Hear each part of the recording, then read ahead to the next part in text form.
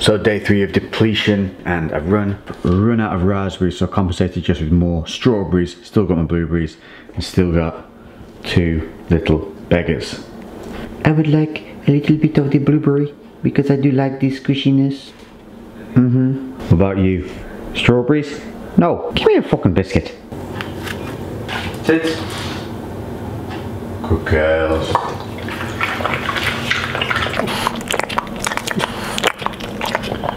We've run out of my gvog, so we've got skier instead. What's with these names? Sounds like you're doing a bad record scratching. Gvog, skier, gvog, skier, skier, gvog, skier, gvog, skier. It's blueberry. Macros. I'm going to use 150. 13.5 protein, 8 carbs, and half a gram of fat. But I'm hungry. Remember I told you about volumizing? Remember I showed you this? So this is where we're going to talk about volumizing. So this is that compote that I showed you. Now Lainey makes me this, and it's reduced down rhubarb and blackberries, frozen blackberries. Rhubarb per 100 grams carbohydrate is 0.8. That's right, 0.8. Then with the added few bit of blackberries in there just to give it some little bit of tartness, it works out like per 100 grams is like probably 1.5 grams of carbohydrate. I'm going to put 50 grams on top of my yogurt and my fruit just to bulk it out a bit, give it a bit more kick of flavour. It doesn't even really need counting, it's literally going to be like 1 gram of carbohydrate. It's so low, so low. Volumizing your dieting is super important because when you get hungry, you get cranky. When you get cranky, you get tetchy with other people. Your mind doesn't function the same because you're in like a negative zone. So volumizing is really important. That's where kind of that macro decision making comes into play. So say you wanted Frosties instead of having your usual porridge. You're gonna get like this much Frosties for this much porridge.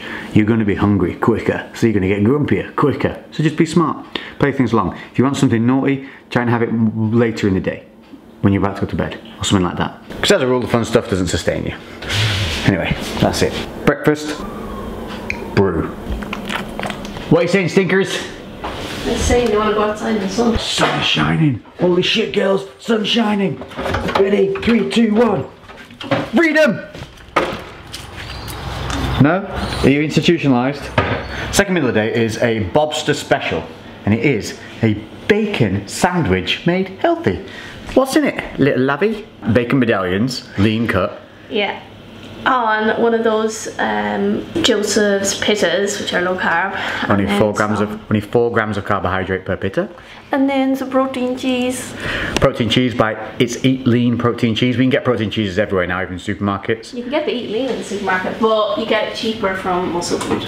Muscle Food link in description, and that'll be meal number 2. Oh, and that skyr yogurt is actually really nice, very, very flavoursome. And a lot of protein yogurts and high protein yogurts are basically just quark with bugger all flavouring in them, or quark, however you say it. Quark. Well, I'm Irish, so I say quark. Yogurt's recommended. And Lainey is literally a day away from a sneaky little show that she's running into, hasn't told anybody about for no apparent reason.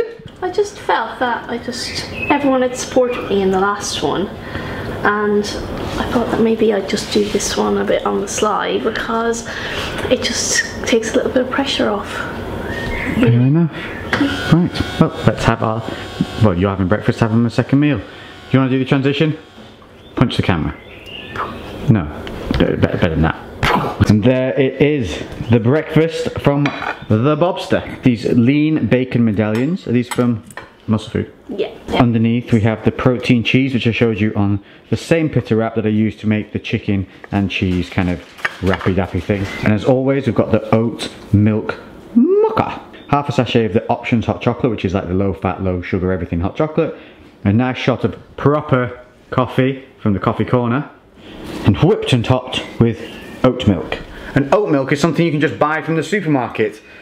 Unlike the person who messaged me asking how to make oat milk and then got mad when I told them it's from a supermarket, mate. Or man, did I say man? From the supermarket man, and apparently there was a girl who messaged me and she took offence to me saying man. I call everybody man, I call Lainey dude.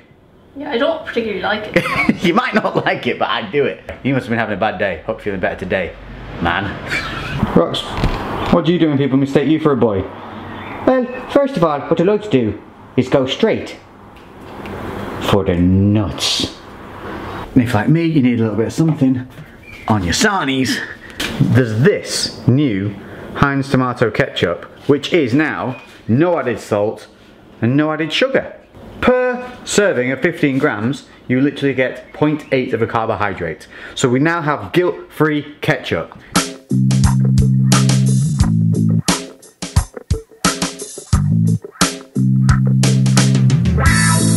And we actually don't think it tastes any different. So, meal 2 down, enjoying it the non-bro way.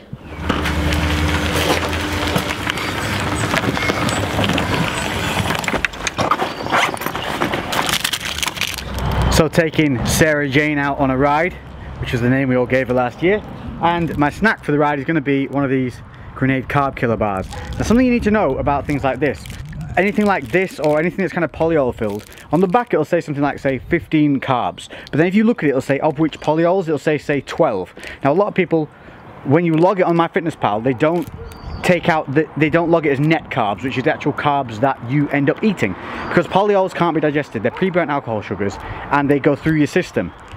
Eat too many of them, get the poops. So like on the back of this one it says carbohydrates 15.4, of which sugars 2, got to count those, of which polyols 12.5. Now that doesn't mean that you take off 12.5 carbs. You have to account for a quarter of the polyols calorie wise, but 3/4 of it go through your system. Eat too many of them, get the apple splatters. Ain't pretty. So make sure when you're logging things like this on MyFitnessPal, if it logs it as 15.4 carbs, that is incorrect. What this is actually going to total out as is 2 grams of sugar, got to count those, so that's 2 grams of carb. We'll call it just 12 grams instead of 12.5, so 4 carbs from the polyols, 2 from the sugars, that's 6 altogether, not the 15 it lists on here. If you're feeling hungry and you've also eaten cereal fibers, fiber from cereal, can't be digested, it passes through you, so you don't need to count the fiber from cereals. So there you go, a couple of sneaky little hacks that you need to be aware of, especially when you're in these low carb phases. Right, so quickly now, I'm gonna get outside, enjoy this crazy golden thing in the sky that we don't see here too often, have some fun on this beautiful little lady.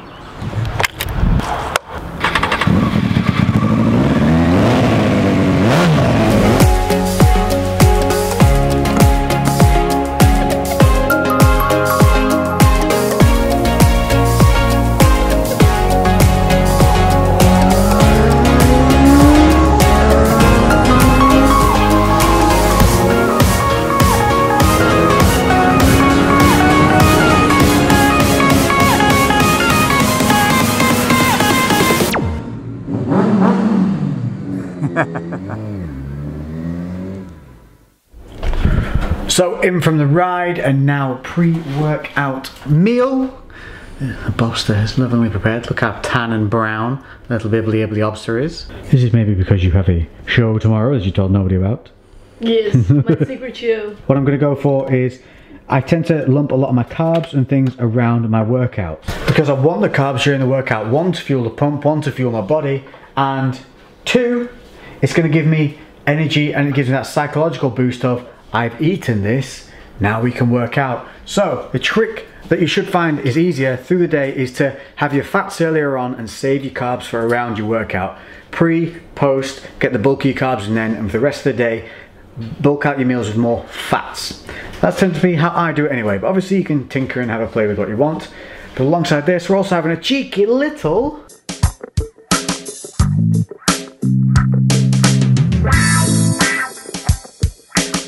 I'm having a bit of booze before a workout. That should help bring out some of the vascularity. And 2, because Lainey has to have a little bit of alcohol the night before the show. A little bit of a trickadoodle to get you a little bit more vascular, a little bit tighter. Cheers, my dears.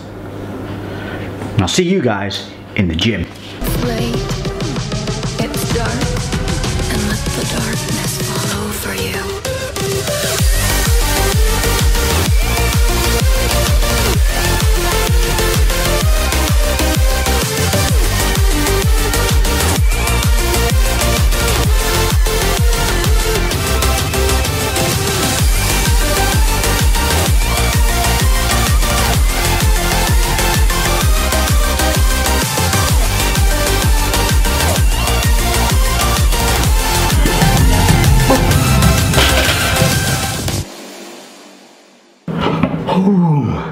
So there we go, gym session done. It was nice and warm today, thank you. Yes. From the machine, is it? Yeah.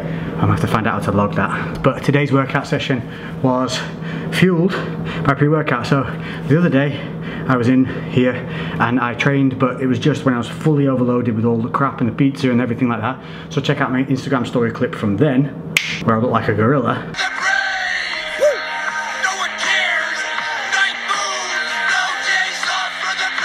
Yep, and back to me. Today we had the PSI by AHP and the RPM by AHP because I felt like I needed the stimulants, plus I wanted to see a bit of the pump, but not too much because it's deadlift day. So remember I said that about pre-workouts, if you're doing the heavy compounds, avoid something that creates like a big arginine pump or anything like that, because if you pump out your lower back or you pump out your quads, your mobility is going to be reduced and that's going to affect your exercises, especially if you've got imbalances and things like that. Think about that, you know, sacrifice a bit of pump for more mobility, it makes sense. Today it was 5x5. I actually did 6 sets, but I don't count one of them because I only did 4 reps, so I'm not counting it. And then accessories, we did lat pull down, bent over rows, 5 sets of each, aiming for that 8 to 12 rep range, squeezing, focusing on contraction, negatives plus positives. And that's it. So now I'm going to figure out how to log a Rego coffee. So I'll see you back at home. Toodaloo. So back home with the Bobster, and she has prepped us yet another little bit of bubbly. So some simple carbs for after my workout. Log this, it works out as about 16 grams of carbohydrate. So easy peasy, cheesy deasy. And then final meal of the day, which we'll get to next.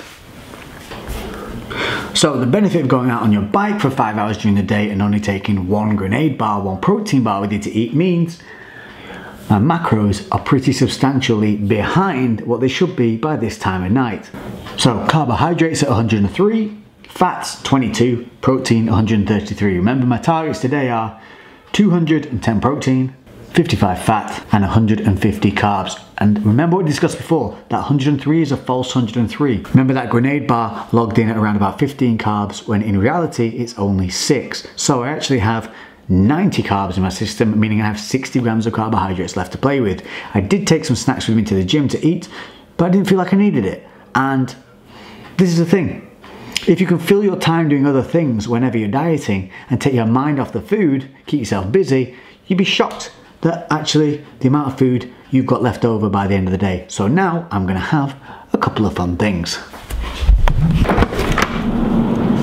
Lazy man meal number 1. So to save me having to cook up some chicken and rice and do all that things, I'm going to do the lazy man thing and eat a ready meal, but not one of the nasty ones you find in the supermarket. So this is a frozen one delivered semi-fresh by Muscle Food, which you then freeze. So they don't last forever in a day, but they last a decent amount of time. So the use by date on this one isn't 2019. It is actually 2 weeks time that's going to go off. So these are as fresh as a ready meal is kind of going to be, that you can keep frozen, throw them in the microwave, 7 minutes and you are done. Remember in mind, I've got fats to play with galore and a fair amount of carbs. I've got to get 60 grams of carbs. So per pot, fat 8.8, carbs 32 and protein 40. Kaboosh. And 7 minutes later, we are good to go. That's hotter than African thought. The great thing about things like this is you tap this little barcode scanner up in the top right corner. Brings up a little barcode screen. Inception. Lexception. Find your little barcode. Scan it. Boom. And there we go. Just check that the macros are all correct. Always check because there's some nonsense in there. And then simply add. Beep. Simple as that. And everything that you add in this, it remembers. So you build up a library, you build up a database of your own, and it's just simple. Click the little recent tab as you search the food, boom, it brings them up, re-add. I've also added that coffee in that I had, and I've used worst case scenario. So if I can't find something, what I do is I'll think what it is in my head. So that coffee, I'm going to assume that it was just a simple black coffee with milk in it, but I'm assuming the milk was the worst type of milk. I'm assuming it's Coffee Mate. So I found that, it added a gram of fat and 5 grams of carb for that coffee. And that's what you do, and you do the same when you go out to eat. If you do macros for long enough, you'll get really good at guesstimating portion sizes of things. And then all you do is you find the meal that you're eating, you find the worst case scenario of it, and you log that. Because I'd rather undershoot than overshoot, especially in the dieting phase. Those added in, where carbs are at 135, but they're not, because remember we've got to take 10 off for that grenade bar. So we're at 125 carbs, 30 fat, and 176 protein. So a shake with some peanut butter in it is definitely incoming. Plus, I said I would eat something bad every day to show you that it can be done even while doing an extreme depletion. So I'll decide what it is and then show you. Till then, no, still too hot. So my naughty thing for today is going to be 4 of these Lindt chocolate orange balls. They're called golden balls. Fucking hell.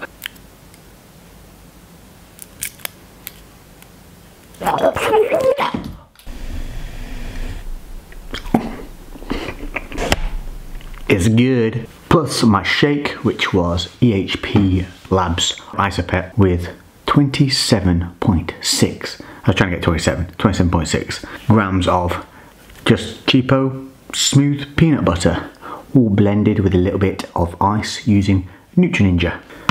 And that's it. My crew. That's a full day of eating for depletion in this 7-day transformation phase. Hope it's giving you some little bit of ideas and giving you a little bit of insight into why things aren't as shitty as they may seem when you're dieting. You just got to be clever with your time, with your activities, and with your food choices. Being in deficit does suck, I'm not going to lie. Like, it does kind of get hard when you sit down and you're hungry, but if you're active and you're doing things, it can be a little easier than you may think. One more day now of depletion to go, and then we begin the loading phase, where I'm going to bring in the little super secret tricks to show you how to peak the body for a specific couple of hours of a day, which will be useful for you guys going on stage, but also the loading phase you guys can use as you're going into holiday to kind of feed the body back in, but you won't need the kind of excessive way I'm going to show you, because if you do it the way I'm going to do it, you peak for one day, but if you keep going over that, you'll spill over and then look kind of soft. So you may want to just take what I do and tailor it to your own little need for a little bit of a load period. But other than that, I think we're done. Ninja Lex. I've got diet brain. There's something I was supposed to tell you. Oh, that's it. I forgot one thing. Creatine. I'm using EHP Micronized Create 8. Micronized creatine, start adding this in. When you're doing this, it's going to help fill out the muscle. It's going to help keep you feeling a little bit more energetic. It's going to help that recovery. But more importantly, it's going to help fill you out, especially when you go into that loading phase. You do not need to load creatine. That was nonsense industry bollocks to make you buy more tubs. 5 grams a day, doesn't matter when, as long as you're consistent in the time you take it. If you want to be nitpicky, post-workout. But we'll go through supplements in full in the next video, for those of you that are confused. And I'll tell you exactly what you need to get, and only what you need to get to maximize your budget. Now, Ninja Lex out.